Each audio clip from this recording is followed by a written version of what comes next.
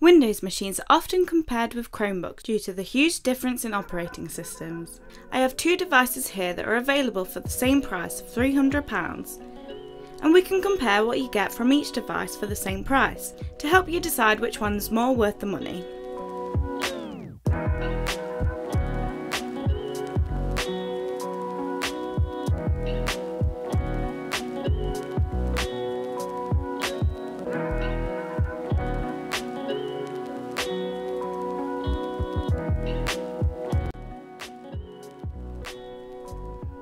Here we have the HP 250 G4 and the HP Chromebook 14 G4. We chose to compare these two as they're similar in spec, as the 250 is running an Intel Core i3 processor and the Chromebook is running an Intel Celeron processor. So both are basic home user devices that wouldn't be great for running intense programs and software, but perfect for general use such as browsing the internet and using Office 365 for Word documents and Excel. This Chromebook has 4GB of RAM and a 32GB eMMC, whereas the 250 has 4GB of RAM with a 500GB SATA. In terms of design, they're both very similar, besides the size and weight. The Chromebook weighs just 1.71kg with a 14-inch 1080p display. It has a professional modern looking matte black finish, and the Chrome logo in the corner looks simple yet effective. On the bottom, there's two DTS speakers and some rubber feet for grip. Opening it up, the keyboard is keeping things very simple. They've tidied things up by placing the power button within the keyboard itself, which certainly looks nice, but I'd personally find it an inconvenience as it's too easy to click whilst typing. The keyboard reminds me a bit of a MacBook keyboard, with the style and short key travel. There's a little bit of flex in the keyboard, but that's the compromise for such a slim and sleek laptop. The keyboard is designed well to fit the Chrome operating system, with shortcut keys that give the best use out of the system as possible.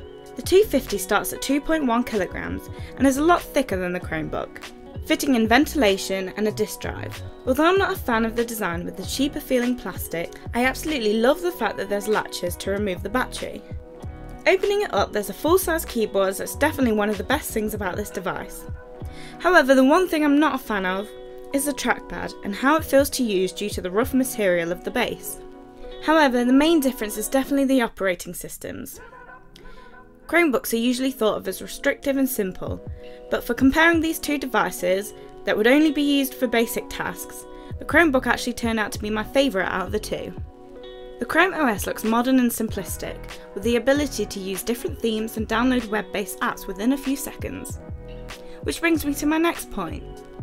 This thing is extremely fast, matching some devices that I've tested with the highest processors, so I was definitely surprised and impressed.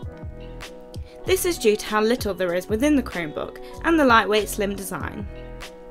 It works super fast when multitasking and downloading multiple apps. Whereas the 250 surprised me in the opposite way, as it didn't perform as well as I was expecting.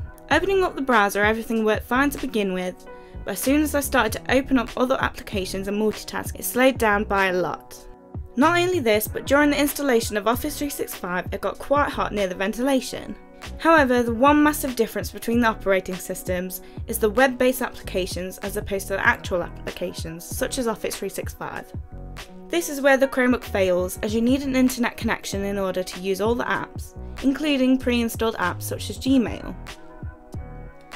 This could have been resolved if they included a SIM card tray for 4G capabilities, but unfortunately that isn't the case, and hopefully this is something that HP will pick up on.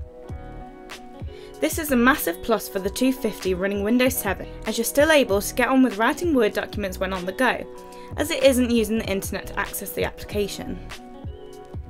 In terms of ports, the 250 has a lock slot, disk drive, USB, SD card slot, power connector, ventilation, VGA port, Ethernet, full-size HDMI, 2 more USB ports and a headphone jack.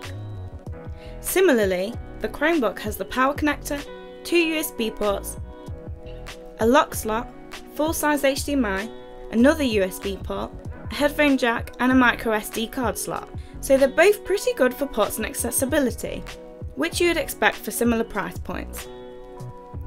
So all in all, the Chrome OS isn't always basic and sometimes simplicity is better. However, it's all down to personal preference. Yes, the Chromebook is in some ways more like a tablet in terms of simplicity, but comparing it to a Windows device of the same price point, that is a bit of a letdown. The Chromebook is certainly, in my opinion, the best option for value for money. Let me know what you prefer in the comments below. Make sure to subscribe if you enjoy and check out our previous videos. Thank you!